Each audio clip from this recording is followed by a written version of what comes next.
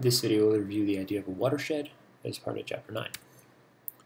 So some basics first. Up and down are very different things than north, south, east, and west.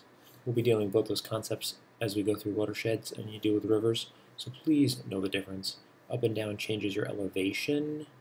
North, south, east, and west changes your location. They are two separate, very different things. So a watershed is an area where all precipitation drains to a common location.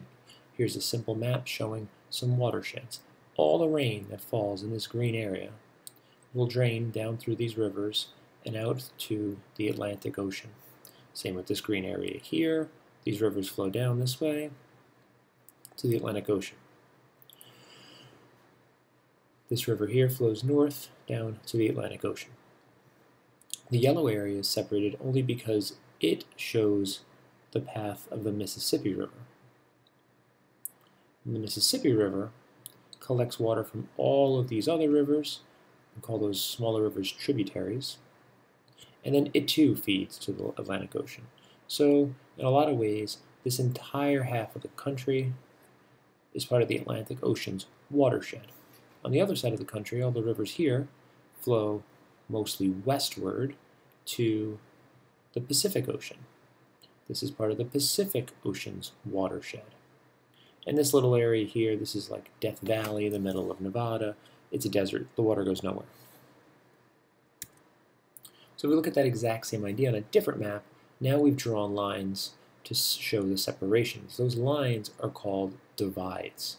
So we have the Great Divide, the Northern Divide, Eastern Divide. You don't really need to know them, memorize their names, but you need to know that watersheds are separated by what are called divides.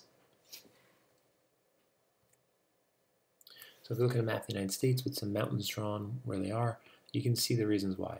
Flowing out of the mountains here, we have the big long Missouri River, right? And it flows down the hill to the Atlantic through the Mississippi. That's all downhill, downhill, downhill.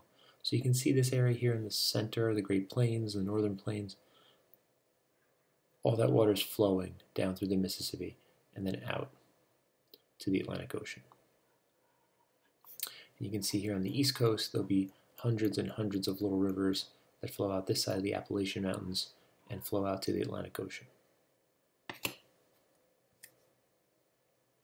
All right, same exact thing, different map. I think you're getting the idea. Okay, and this shows that same map again. Here, the same idea broken into smaller areas. So you take that entire Mississippi watershed, you can start breaking it into smaller ones. So this is the Missouri watershed, and the Ohio River watershed, the Tennessee River watershed.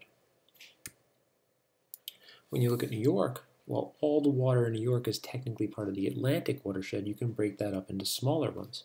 So we have the Delaware. Elmsford is right here, and we kind of run on a divide between the Atlantic Ocean and the Hudson River, which goes up this way.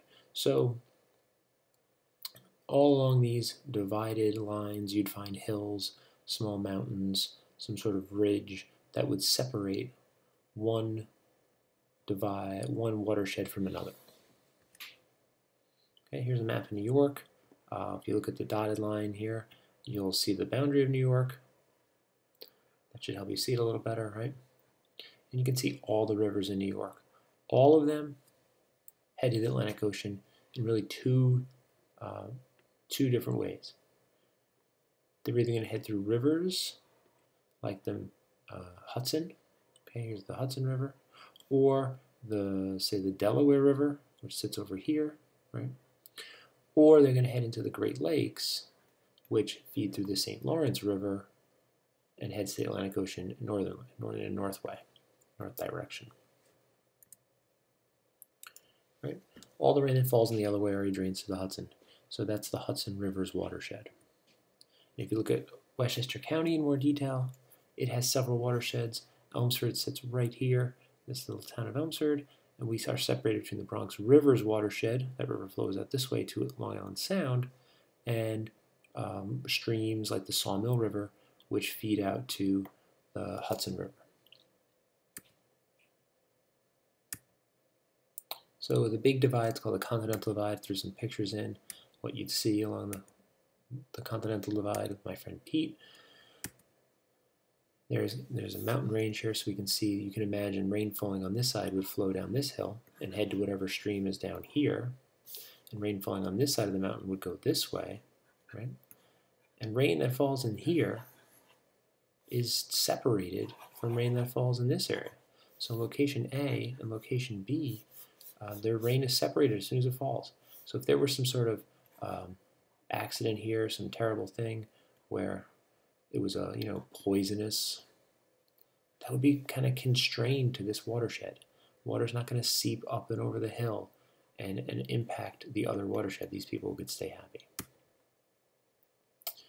This idea I was trying to show you that if you drew a line across the United States and plotted its profiles, you would see that there is the highest point somewhere in here in the Rocky Mountains, okay, and then it's all downhill from there. It's all downhill down to the middle of the Mississippi Basin, right, where the Mississippi River is. Right, that's the low point. You find the Mississippi. The water's just flowing down the hill.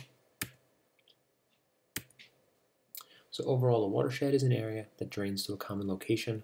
Watersheds can kind of be defined inside each other, and pollution really only affects one watershed. It doesn't travel between them. Hope that information was helpful.